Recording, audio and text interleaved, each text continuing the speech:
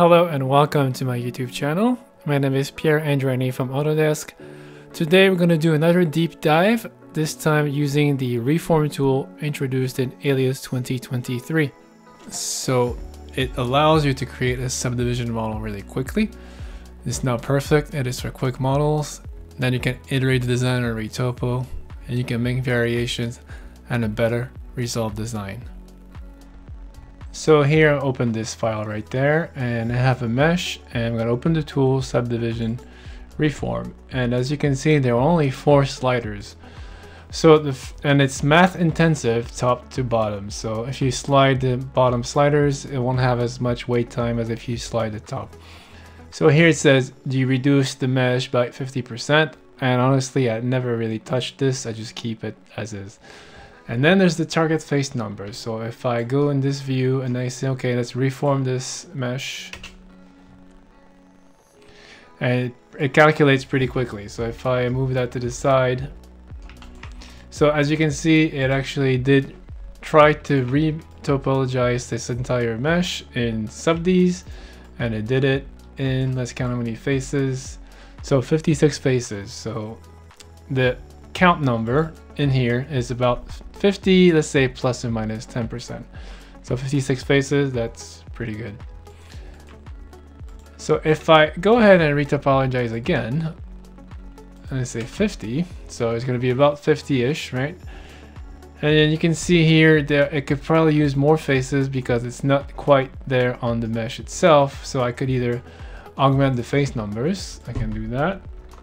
And just have a look at how close it gets over here. See, it's not getting too close, so we'll try to fix that at a later date. So let's say go back to 50, and here let's do a subdivision. What that does, hit 2, and right here it actually did it pretty well. If you look at this corner area, if I move that, if I move the subdiv body to the side, and you'll see here it's a pretty well retopologized mesh. It's actually pretty identical, and I've get rid of this orange peel effect that meshes sometimes have. So if I had to throw this into a V-red, I won't have this sheen on, but a nice and smooth surface. So here I just subdivided by 2, and let's count how many surfaces we have. So we have 224.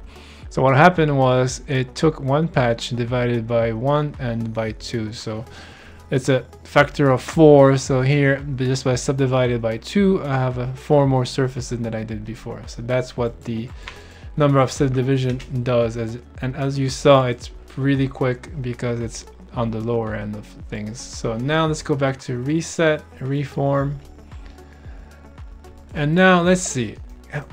You can see how the structure of the mesh is very nice and even. So what we're going to do is actually increase the curvature bias. So now you'll see it's trying to get more math in the corner areas. So I can obviously crank that all the way up. In this particular case, you probably want to add more math because it's hard to get in those areas. So here, something we can also do, we can say edit and retopo. And now the retopologizing tool is clicked on, and I can add math or relax or do whatever operation I need to do. So I'm going to try to relax with the right mouse button. So here it's relaxing the hulls as it goes, which is kind of handy. Try to strain up the math a little bit. But obviously the key element is actually here. I need to add more math. So if I do, let's say a middle mouse and shift middle mouse, and then it adds more math and relax this area as well, and maybe add another, and another, maybe add another here. So you can see just by adding a few clicks and adding a retopologizing tool, now from reform I can go into retopo and really get into those areas that were giving me issues before. So it's a 1-2 punch. Obviously you can get this to look as close as possible in a few clicks, or if you want to be more precise you can use the retopologizing tool and get closer to the end result. So that's subdiv and the retopologizing tool. Let me delete that. Let me switch examples. If we go to this seed here and do reform and just decrease my curvature bias. And again, this is a more complex geometry, right? So in this instance, you probably would want to add a lot of curvature bias because there's a lot of shape in those areas. So if you increase the curvature bias, if you look at the way it's gonna redistribute the hulls right there. And you can go two ways. You can either add math in sections that you would need, like in those areas maybe, for example. Here I'm getting closer. Here I'm getting a lot closer to the mesh, maybe in those areas as well. And then I can actually literally physically move the CVs on the mesh because it recognizes the mesh underneath. Or if we say, you know, I just want something that's representative, I can say reform again, hit this, and I'm just letting compute in real time. And then face number, just increase my face number as necessary. And again, I'm not accelerating the video. This is done in real time. Or I could probably use more subdivisions. So let's go with 2.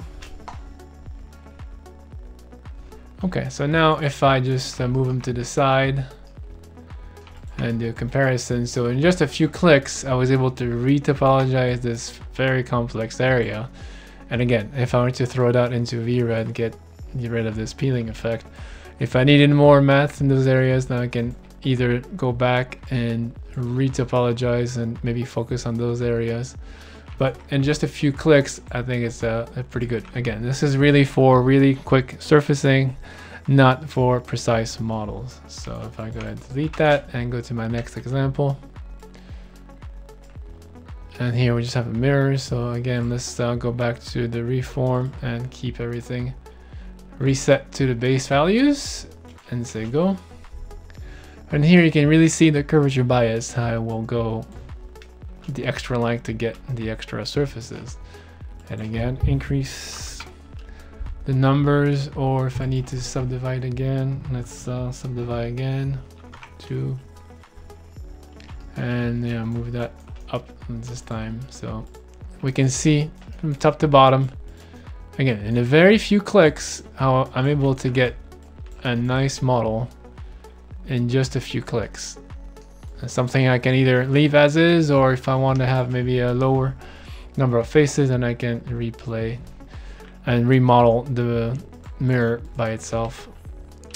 So now if I go back and try another example like this one, I'm going to ask to reform, and here it's actually not building. So if I go to the prompt line and it says failed to build, the mesh has more topology issues. So now we need to inspect the mesh and see what happens. So here I'm going to reset my tool and close it for now. So if I go under mesh and I'm going to say repair,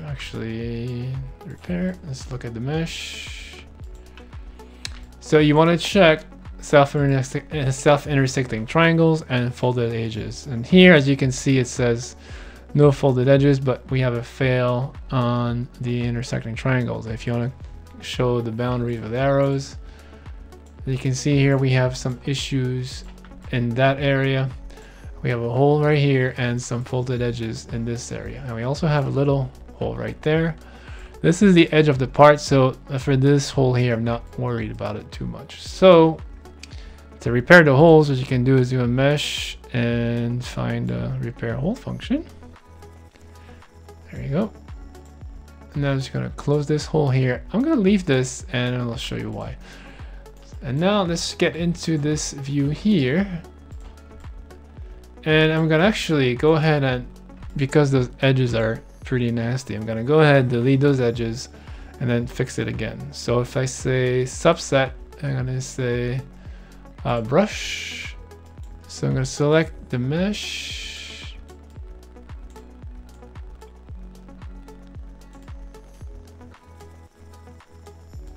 And make it nice, and maybe I'll do some more. Also double check on the other side. Sometimes it punches to the other side. take that out. Okay, so now I'm gonna say let's delete this, go back to my whole function and say hello. I think I need to delete this one as well. So subset again, select that, and yeah, unselect the back, and now say delete.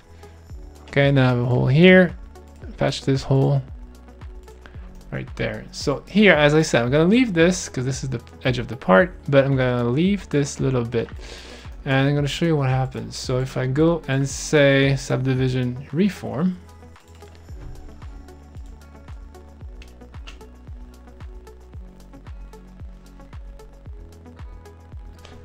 and then you'll see the curvature bias at work. Now, do you see right there what's going on? If I were to increase, even if I increase the numbers, let's try 80. It still reads this as a whole, and by reading this as a whole, it thinks it's a feature. So what it's trying to do is trying to bunch up the math so it actually reads this as a whole. So this is why it's important to patch all the holes in your surface. Otherwise, you might get a bunching up of CVs because it thinks it's a surface.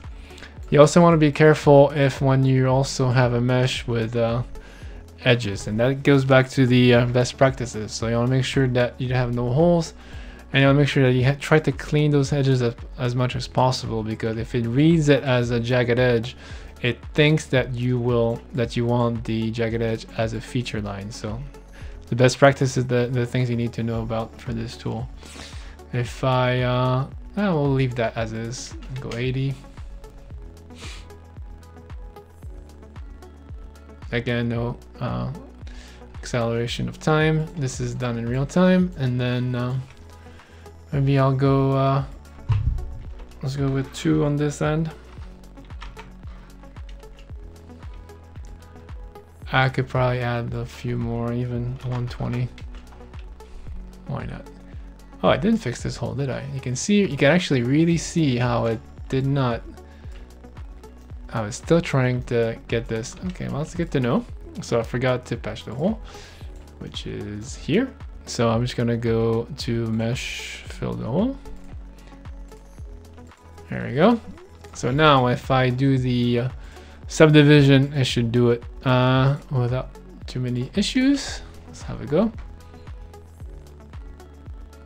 Okay, so now if I move that to the top and do a comparison. So again, you can see how it retopologized the mirror really well, and a very complex shape, and in just a few clicks. So this is the subdivision reform tool. Thank you all for watching and for listening, and we'll catch you next time.